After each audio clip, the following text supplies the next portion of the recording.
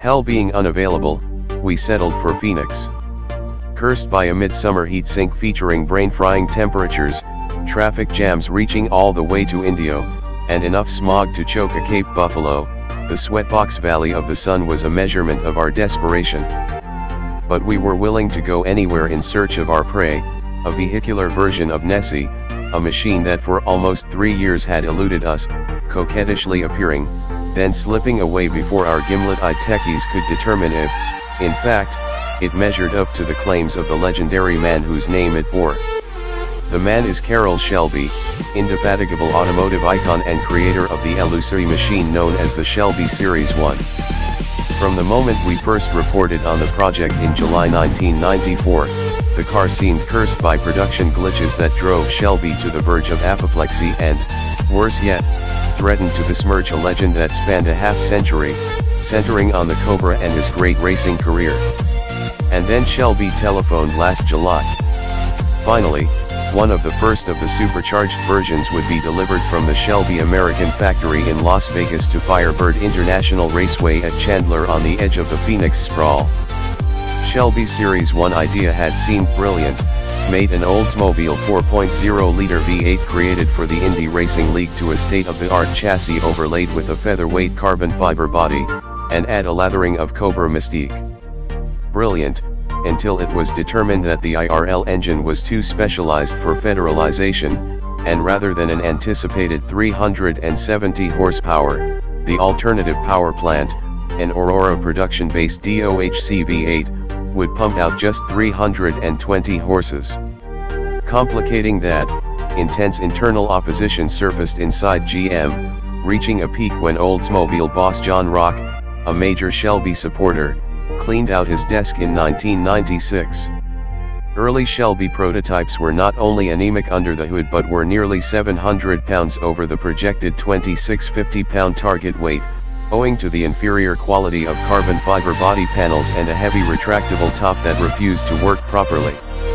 Yet the basic package, featuring a floor pan, rear bulkhead, and rocker panels fabricated from space-age aluminum honeycomb, plus sophisticated rocker arm, coilover suspensions front and rear, a 6-speed transaxle, built by RBT in Austin, Texas, big vented disc brakes all around, and a 49/51 front-to-rear weight distribution, implied that the Series 1 had all the right stuff, at least on paper.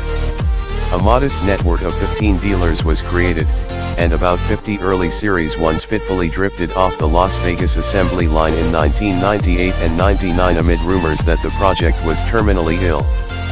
Many orders for the car, about 225, some sources said had been placed, and deposits of $25,000 taken against the car's declared price of $99,975.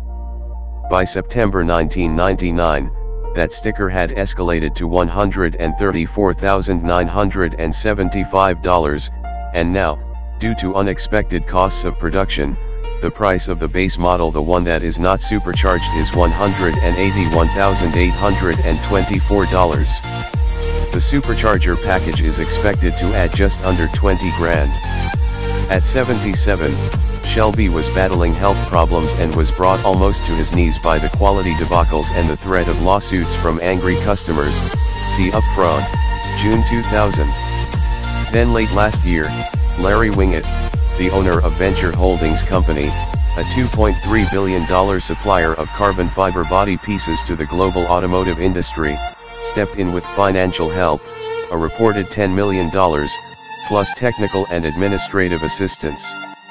Thanks to the infusion of capital from the firm based in Fraser, Michigan, the Series 1 got back on track. In the past 6 months, production has steadily ramped up to the planned 2 per day quota and toward a maximum build of 500 cars. Venture's body panels appear to be excellent, and thanks to Dura, the same firm that fabricates the Chevrolet Corvette convertible top, a light 37-pound workable top has been created. It will be retrofitted to the topless Series 1s delivered to early customers. As the car and driver team probed into Phoenix's blast furnace summertime, it appeared that a test of the car was about to happen. It was claimed that a freshly fitted vortex centrifugal supercharger had recovered the missing horsepower and then some, so hopes were high for a satisfying introduction to a machine that had remained out of reach for nearly 3 years. But then came word from Vegas that electronic gremlins had appeared, forcing an all-night bonsai drive to the Firebird track by Shelby PR director Gary Patterson and Series 1 chief engineer Mike Edwards. The first sighting of the Series 1 shimmering in the harsh morning sun in its coat of PPG Centennial Silver generated a mild shock. The car appeared smaller, more graceful, and more compact than its photos implied. In fact, it is 169.0 inches long, 2 inches shorter than a Porsche Boxster and more than 10 inches stubbier than a Corvette. The car produced an impressive 0.92 G on the searing asphalt of the skid pad at Firebird, a number probably limited by the 120-degree temperature. Subsequent attempts to hang out the tail for photographs revealed that any attempt to floor the throttle from a roll in second gear at 3,500 RPM caused the McLeod Kevlar-based, dual friction pad clutch to slip helplessly. Clearly, a standing start launch was out of the question. The remainder of the 2-day track rental was a scrub. Yet a top gear run across Arizona's stifling desert revealed a machine with resolute structural integrity that effectively damped out chassis vibrations and offered flat, precise handling, at least within the limited range of the engine's RPM. Cockpit turbulence, even cruising at 110 miles per hour, was minimal. But for drivers taller than 5 feet 10, the seat positions the eyeballs in a direct line with the top of the windshield, although an optional bucket will move the unit back and down an inch. This is an absolute necessity for taller drivers. The rack and pinion steering was firm and precise, but the transaxle linkage felt gravelly and somewhat vague when compared with units found on current Porsches and Ferraris. Perhaps this was due to the fact that our test car was a late pre-production prototype built a year ago, so gearbox smoothness should improve. Pedal position, offset to the left in a cramped footwell, demanded attention to shifting lest the clutch be confused for a dead pedal. Overall, the fabrication level seemed excellent, with only a slight wobble in the driver's door revealing anything but a creditable level of fit and finish. The instrument panel, coated with a laminate of carbon fiber trim, revealed some obvious GM pieces, including the air conditioning controls and a tachometer and speedometer unit that has been artfully modified from its original application in a Pontiac Firebird. The Shelby Series 1 is a pure sports car. This will surely prompt the Jim Healys of the world to kvetch about the absence of cup holders and a luggage compartment. Travel tip for Shelby Series 1 owners: don't bring more than a toothbrush and a spare pair of Speedos. Our machine did come with such amenities as power windows and steering, air conditioning, and a CD/cassette stereo system, all of which boosted its curb weight to several hundred pounds beyond the design weight. Alas, testing woes to come would prevent our measuring its curb weight. By the time our blast across the desert ended, the thermometer had bubbled past 120 degrees, although the car's engine ran at normal temperatures throughout the ordeal, and a misaligned engine pulley had developed an agonizing screech. Worse, the left rear Goodyear P315/40ZR18 radial had ingested an ugly-looking metal screw, postponing further testing. As we lifted off the ground from Phoenix with the Delta Airlines in-flight stereo appropriately playing a score from Igor Stravinsky's ballet The Firebird, repairs to the Series 1 were underway at Las Vegas to permit further evaluation at a drag strip in Palmdale, California. 4 days later, with temperatures in the 90s, the Silver Series 1, this time equipped with a different Cerametallic clutch, made only 2 passes before frying a piston. Then, another supercharged Series 1 car, this one liveried in black and waiting in the wings, was hauled out. It recorded an impressive 0 to 60 time of 4.1 seconds and a quarter-mile pass of 13.0 seconds at 112 miles per hour.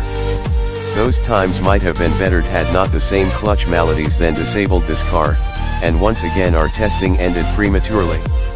The general impression left by these 2 rapid but flawed machines was simple: the Shelby Series 1 is essentially a superb concept but remains a work in progress. When all the bugs are worked out, We're eagerly awaiting another call from the man whose name is on this interesting but still unproved sports car. Barry Winfield. It's hard not to like a car with 450 horsepower, a race-derived pushrod suspension, big tires, and a roadster body, but because I'm 6'5", I'm prepared to make an exception. Along with a cramped cockpit, the Series 1 has pedals crowded off to the left, a seat that feels too high, and a shifter with a vague and uncooperative action. Still, the kicker has to be that $200,000 price.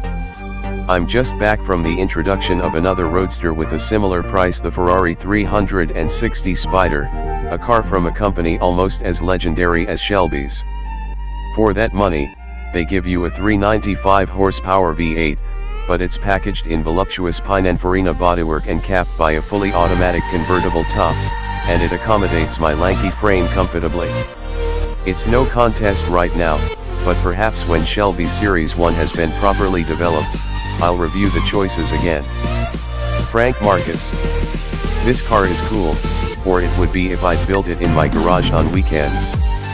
It has study hall drawing come to life styling and therefore looks like something I might have built at home as a teenager, had I the resources or the resourcefulness. The thing is Frankensteined out of lots of production GM parts, as I'd have done it after a zillion trips to the local junkyard. One sits on this car rather than in it, as in most home-built rods with tuck-and-roll bench seats. And finally, it blows up every time you try to drive it, just like the '66 Mustang project car I worked on at age 15. Nevertheless, I'd be as proud as hell to ride around in it if I'd built it myself. As it is, with the Looney Tunes $200,000 sticker, I don't care whose name is on it, I ain't driving it without a bag over my head.